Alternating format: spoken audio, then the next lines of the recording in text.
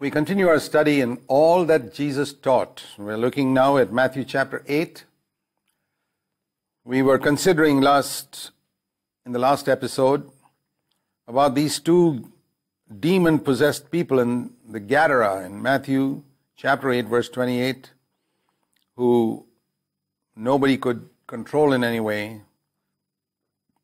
And Jesus cast out the demons with a word, which I emphasized is so important. We have today many people saying they scream, and we see them screaming and yelling, and I've even seen people pulling people's hair to cast out demons, and in such a dishonorable way, and sometimes praying and fasting for days on end.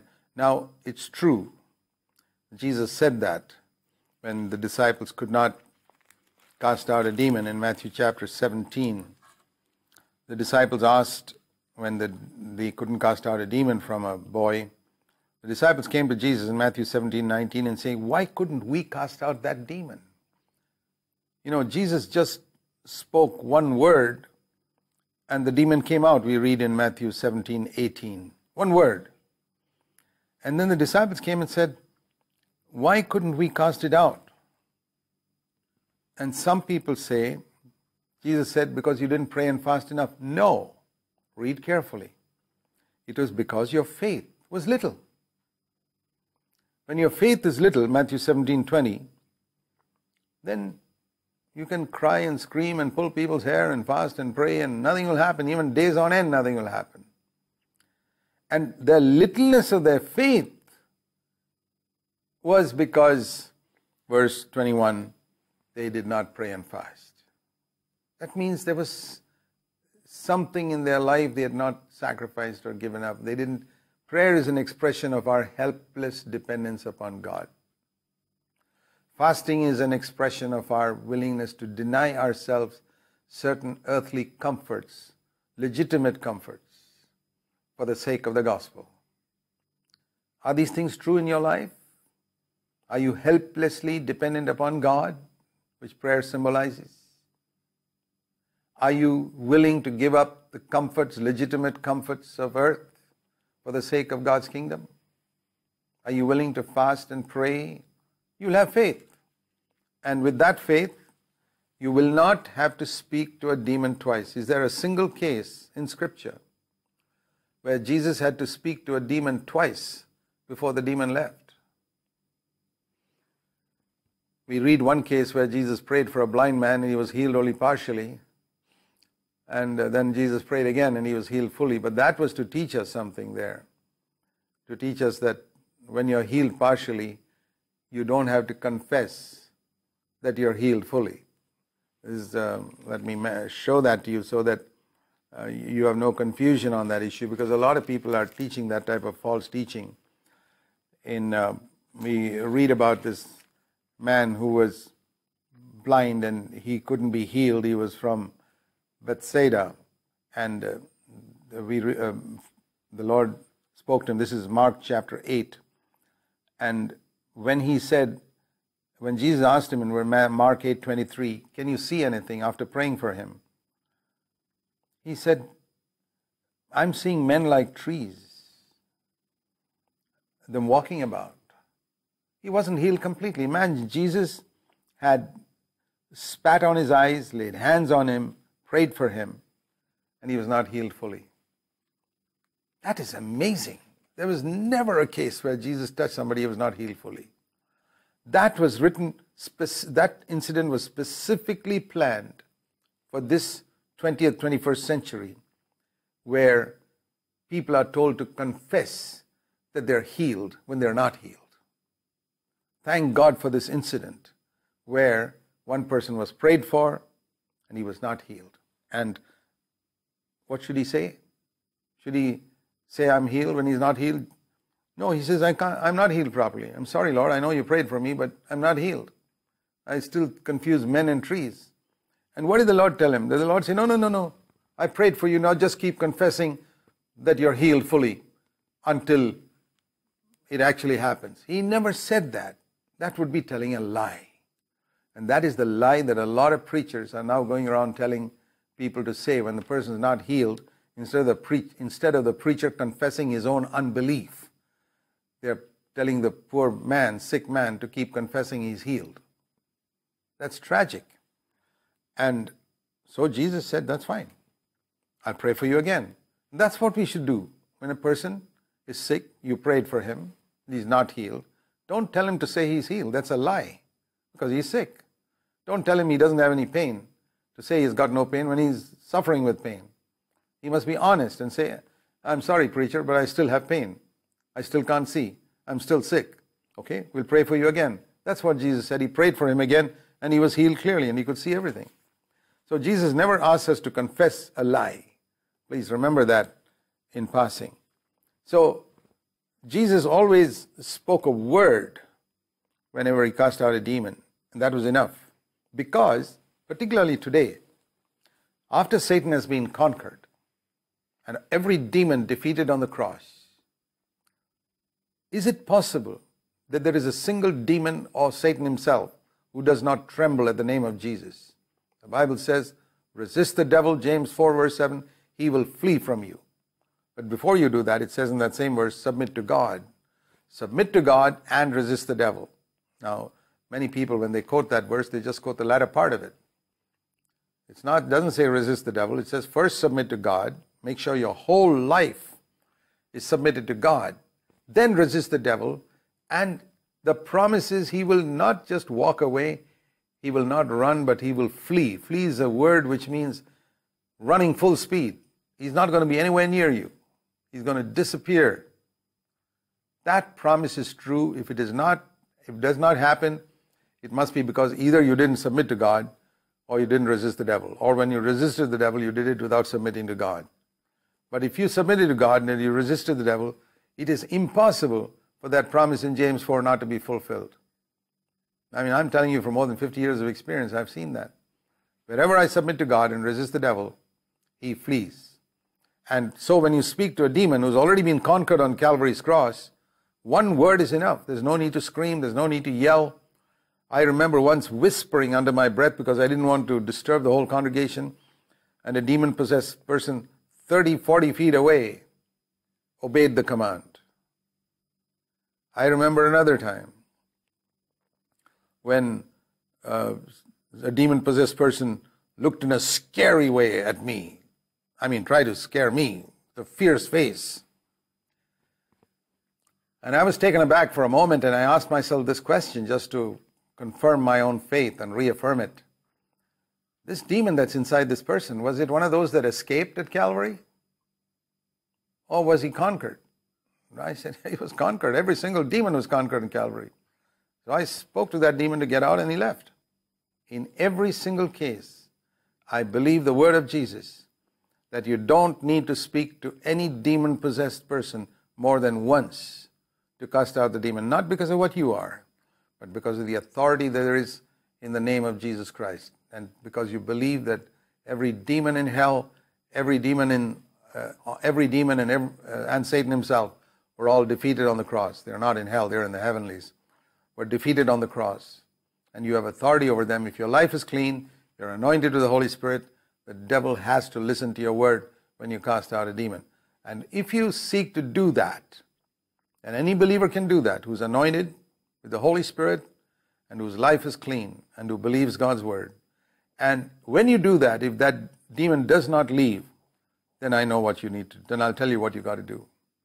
You got to go and pray and fast and seek God and ask, like the disciples, why couldn't we cast it out? And the Lord will say, show you something in your life that needs to be set right. Maybe it's unbelief, maybe it's something else. But there's no need to continue there, praying and praying for hours and hours and hours and torturing everybody else and that poor demon-possessed man while you're trying to struggle to cast the demon out. This is the type of crazy thing that's going on in a lot of Christendom. So I just want to clear that and say, let's follow the example of Jesus. He said, be gone, Matthew 8:32. One word, like it says in Matthew 8:16, he cast out the demons, the spirits, with one word. Be gone. That's it. And the other question we can ask ourselves here is, why did God allow these demons to go into these 2,000 pigs, or how many there were there, into this herd of swine, and all the swine went into the sea, jumped over the cliff and perished in the waters? What delight did the Lord get out of seeing those pigs perishing in the waters? There was a reason. It was to convince these two men that the demons had actually gone out of them. You know, when you say to somebody, to the demons, be gone, well, other people can say and see the changed behavior in these people, but how are these people themselves to know immediately? How could they know immediately the demons are gone? Is it by a certain calmness that came into their mind right then? Well, they may have had occasional periods of calmness even before. I've seen demon-possessed people who look perfectly normal sometimes. They get all worked up sometimes, I've seen, after a Christian meeting, or when a man with authority comes to them. Otherwise, they are calm. Think of all the demon-possessed people who sat in the synagogues in Jesus' time. They were not creating a ruckus and confusion there when all the Pharisees were speaking. The Pharisees had been speaking there for years, and these demon-possessed people sat comfortably there in those synagogues. But the moment Jesus came in, oh, those demons got worked up. They had been sitting there for years, but they got worked up because Jesus had come. And so, calmness in a person does not always indicate he is not demon-possessed. So, how would these people know that the demons had gone? Just a little bit of calmness? Well, they had periods of calmness before. So the Lord, to help them to know that the demons had gone, they heard the demons from within them asking Jesus for permission, please allow us to go into the swine. And the Lord gave them that permission. It's almost as though He answered the prayer of these demons for the sake of these two human beings. And the demons went into the swine, and when the two human beings, who had these people who were demon-possessed, saw the pigs falling into the water, they said, wow, they're gone. I know they're gone. I saw them getting into those swine, and I saw the swine falling over the water. And we read here, the herdsmen ran away. The people who were looking after the swine went into the city and reported. It's very interesting to see there, verse 33, how it's recorded. The herdsmen, that is the people who were looking after the swine, ran away when they saw pigs all jumped into the sea, and reported. Now notice, read carefully exactly what they reported. First of all, everything. And as it were in brackets, including the incident of the demoniacs. In other words, the main thing they reported, which they felt was the most important thing that happened that day, was, we lost the pigs. And second, postscript. One of the unimportant things that happened, by the way, folks, is that those two demon-possessed people seem to be okay now. They're sitting at the feet of Jesus, listening to Him. Now, which was more important in the mind of those herdsmen? Clear, the loss of the pigs. That was everything. And the other, the deliverance of the demoniacs, was sort of a postscript added at the end of the message. Is that how it is with us? Does loss of property mean more to us, or people delivered from the power of Satan? For many Christians, if you examine your life, you'll find that loss of your property disturbs you more than people who are in the grip of the devil himself. That is what the Lord wants to deliver, wants us to have a priority for, deliverance of people. Jesus did not come to protect us from loss of material things. He came to deliver people from the power of Satan. And it says here, when the people in the city heard it, their mindset was exactly the same. These were, some type of Jewish people. Their mindsets were exactly the same. And for them also, the pigs were more important than two human beings. 2,000 pigs, Jesus said, showed were not as important as two human beings. And we read here in verse 34, the whole city came to meet Jesus, and when they came, they entreated him to depart from their region. One would have thought they'd be excited. Hey, this is wonderful. These two human beings who were possessed by demons for so long are finally delivered. Praise God. No, their mindset was 2,000 pigs have been lost. And this man who was the cause of this loss, let's drive him out of here before we lose more material things. We're not bothered about demon-possessed people here. There could have been other demon-possessed people in the town, in that area, but they were not bothered about them. What a commentary on the state of affairs with many who were Bible-believing people over here. Well, whenever people told Jesus they didn't want him, he always left. He didn't sort of force himself in any place. It says here, chapter 9, verse 1, he got into a boat and crossed over and came to his own city, which is Capernaum. It's a very sad thing that many people choose material blessing over spiritual blessing. And if there's got to be a sacrifice of something material in order to get that spiritual blessing, they say we don't want it.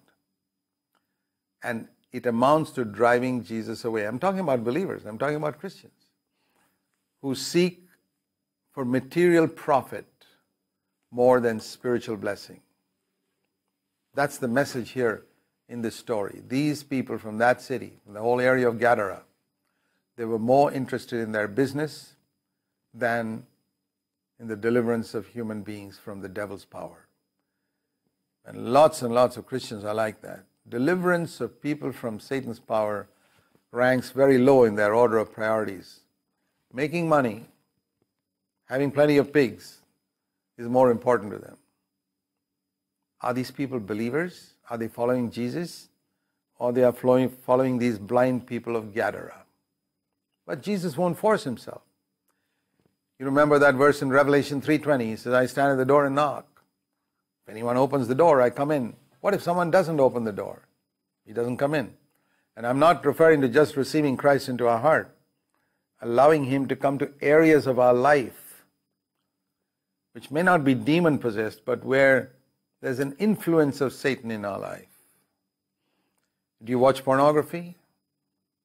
That's not demon possession, but there's tremendous demonic influence there which is affecting your mind, allowing you to make choices when you go to the computer, to look at scenes that you could never sit watching if Christ was sitting beside you. Anything that you do which you cannot do if Jesus were sitting next to you, you know there's something wrong in that. There's something sinful about that, however much you may justify yourself. The things you do in your financial transactions, the books you read, the music you listen to, the DVDs you watch, the movies you watch. Can you have Jesus there with you while doing that? If not, that is an area of your life that Satan has some control over, even though you may not be demon-possessed. He has some influence into that life through your flesh, through the dirty desires in your heart. He has influence in those areas, and those areas are the areas where you'll have confusion. Because the Lord will not enter an area of your life which you do not permit him. And when you say, Lord, I don't want you to interfere in what I'm watching on the computer. I don't want you to stop me from watching certain movies. I don't want to stop you to stop me from reading certain books. The Lord will say, fine, I'm not going to stop you. Just go and do right what you like. And he will get into a boat and depart. Because you don't want him in that area of your life. Dear brothers and sisters, this is the reason why Satan can create so much confusion in the lives of many believers. Let me take an example of an umbrella. If it is raining, if you completely stand under an umbrella, a big umbrella, no part of your body will get wet. But if you put only part of your body under that umbrella, the part that's outside will get wet. It's like that. When you give yourself to Christ, Christ offers a total protection for our whole being. But if I offer only part of it to him, it's only that part that's protected. And the other part gets affected by the devil. He can bring sickness, he can bring confusion, He can bring all types of problems. How safe it is to be completely under Christ. Start in Matthew chapter 9, it says, they were bringing to him a paralytic lying on a bed. And Jesus, seeing their faith, said to the paralytic, take courage, my son, your sins are forgiven. What can we learn from here? What did Jesus teach through this? What Jesus taught through this is that if you can't have faith, somebody else's faith can also help you. It doesn't say the paralytic had faith. The people who brought him, the very action of bringing that paralytic to Jesus was an act of faith. And he said to them, take courage. He said to them, paralytic, take courage, my son, your sins are forgiven. Before he healed him, he forgave his sins. He said, you know there's a bigger problem with you than paralysis, your sin. You need to understand that even if you're paralyzed, the bigger problem is sin. Here they bring a paralytic man to Jesus, and seeing the faith of those people who brought this paralytic man, he doesn't heal the paralytic first. He says, your sins are forgiven. I'll do for you what is most important. And some of them were thinking, the Bible scholars, this fellow blasphemes, because they think, how can a man forgive sins? And Jesus, knowing their thoughts, it's amazing when you walk with God, the Lord allows you even sometimes to know what people are thinking in their mind while you're speaking. While you're preaching, the Lord can give you discernment and say, this is what people are thinking right now. What he did for Jesus, he'll do for you. Jesus knew their thoughts and said, why are you thinking evil in your hearts? Which is easier, to say your sins are forgiven or to say rise up and walk? Now you may say it's easier to say your sins are forgiven. Well, as words go, that's right. But it cost far more for Christ to forgive our sin than to heal our sickness. He didn't have to die on the cross to heal our sickness. God could speak a word from heaven and heal everybody's sickness. It is more difficult to have our sin forgiven, but those people didn't understand that.